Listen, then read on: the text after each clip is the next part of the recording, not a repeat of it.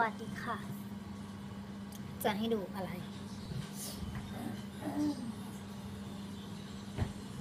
พอดีเมื่อวานอันนี้ถั่วแดงในน้ำมันก็ไม่ใช่น้ำเชื่อมเพราะมันไม่หวานถั่วแดงในน้ำเหลืออยู่กระป๋องนึงแล้วเมื่อวานแกะกินแล้วแบบ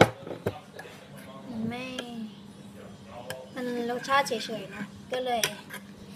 วันนี้เอามา เทใส่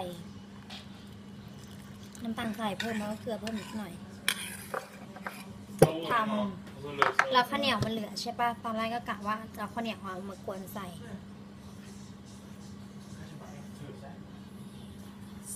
กะทิแล้วกะทิหมดข้าวเหนียวแม่ย่าก็ทิ้งเพราะว่านางหุงข้าวอันใหม่นางก็เลยทิ้งข้าวกับนางจะกินข้าวกันอันนี้ ก็เลยหุงข้าวเหนียวในไมโครเวฟ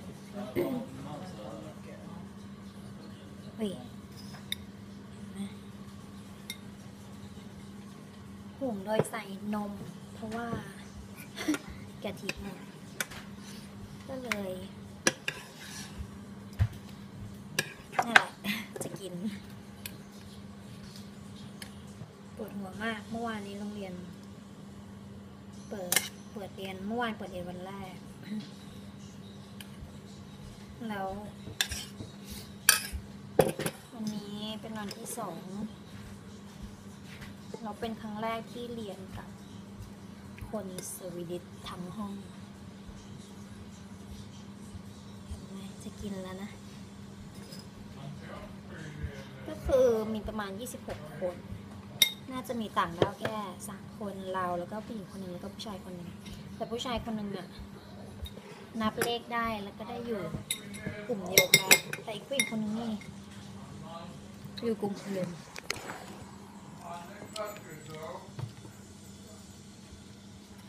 แต่ไม่ได้คุยกันหรอกคุยกันเฉพาะกลุ่มใครกลุ่มมันเพราะว่า ไม่มีเวลาคุยกันเนาะบางก็มันไม่เหมือนคนไทยอะสังคมอะมันแบบเขาใจดีกันนะคนที่นี่แต่แบบยากที่จะสนิทด้วยยากที่จะเข้าไปคุยด้วยข้าวเหนียวถั่วแดงก็คืออยู่ที่นี่มา3 ปีครึ่งเนาะตอนมาอยู่ใหม่ๆประมาณ6 เดือนแรกไม่ได้ไปโรงเรียนภาษาสวีดิชแล้วก็เข้าไปเรียนแค่สัปดาห์เดียวเพื่อจะหวังว่าให้ทางอาราเบียฟอร์มัลลิง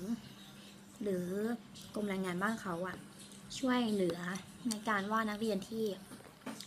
ชาวต่างชาติอะที่เพิ่งเรียนภาษาแล้วก็หางานหน้าร้อนอะเขาจะช่วยจ่าย 75% นั่นแหละเขาก็เลยไปเรียนได้แค่สัปดาห์เดียวแล้วก็โรงเรียนปิดเทอมพอดีก็เลยทำงานประมาณ2 เดือนใช่ไหมก็พูดง่ายๆว่าตอนมาอยู่ใหม่ๆ8 เดือนแรกไม่ได้ไปเรียนไปแค่สัปดาห์เดียวแล้วหลังจากนั้นก็เริ่มเรียนแล้ว ก็เรียนเก็บวิชาของยิมนาเซียมก็คือม.ปลายใช่ไหมเก็บไปแค่วิชาเดียววิชาสวีดิชแต่ยังเก็บไม่หมดหรอกเก็บแค่ของมัธยมปีแรกก็ประมาณม.4ได้มั้งเทียบเท่าแล้วก็วันนี้เหนื่อยมากแล้วก็เนี่ยแหละเทอมนี้มาเรียนผู้ช่วยพยาบาลกับโรงเรียนนี้มีคนสวีเดนสวีดิชมาเรียนเพียบเลยก็เลยกดดันตัวเองนิดหน่อยเพราะว่าเราไม่ได้คนที่นี่อ่ะเขาก็เหมือนแบบคนไทยคุยกันนะเวลาเขาคุยกันเขาคุยกันเร็วๆบางคนก็แบบคุยเร็วๆไม่เข้าใจประโยคเขาก็เหมือนเป็นแบบพม่าไปนั่งอยู่ในดงคนไทยแล้วแบบพม่าเพิ่งมาอยู่ได้ไม่นานแล้วแบบเวลาเขียนอย่างเงี้ย ใครจะเขียนได้ทุกคำไม่รู้ดิแบบ เหมือนกดดันตัวเอง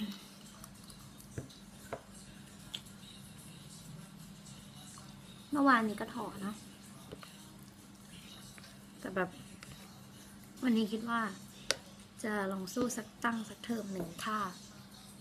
ตกยังไงก็ไม่เป็นไรก็ซ่อม เพราะว่าถ้าเรียนผู้ช่วยพยาบาลจบหลักสูตรมันก็น่าจะประมาณปีครึ่งเนาะแต่